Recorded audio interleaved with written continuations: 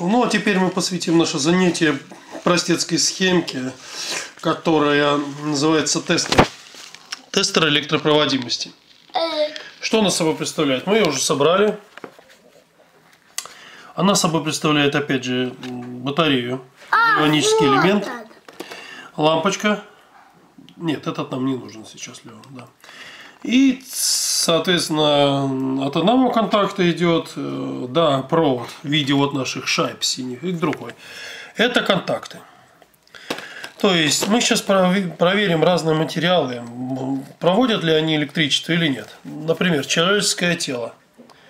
Ну вот я замыкаю контакт, а лампочка не горит. Мы видим это, да? То есть человеческое тело ток, электрический ток не проводит.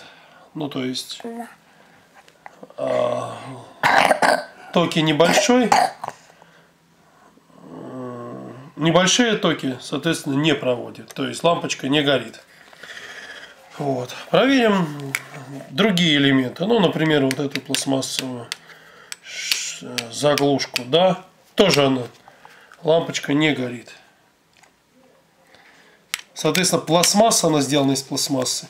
Пластмасса не проводит электрический ток. Следующее, аккумулятор. Давай попробуем аккумулятор на клемму нажать. А ну, сейчас ассистент у нас. Нет. Вот вместе на них клади.